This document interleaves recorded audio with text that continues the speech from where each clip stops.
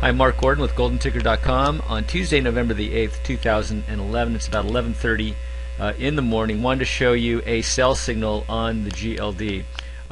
If you're an intermediate term trader, you might want to listen to this. I have drawn a trend line along the lower lows, which are following this rather even ascension here. Now, if I duplicate that line and move it up, it actually fits into some of the highs as well. We did get above it, of course, here in the summertime, but as you can see, it has a tendency, the GLD has a tendency to rally up to the upper trend line and then pull back to the lower trend line, rally up to the upper trend line, and then pull back to the lower trend line.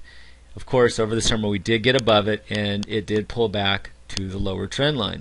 So here we are once again. It seemed to happen very quickly this time. We are back up at the upper trend line here, and some traders might want to take some profits here.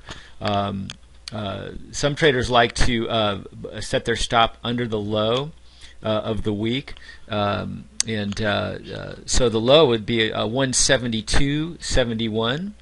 So just under that might work for some traders, but this is an area where you might want to think about taking some profits, because unless the market is super strong, we're going to get a pullback most likely to the lower trend line, where you can possibly add some shares at the lower trend line. This is pretty basic trend trading, very simple, but can be very effective. So good luck.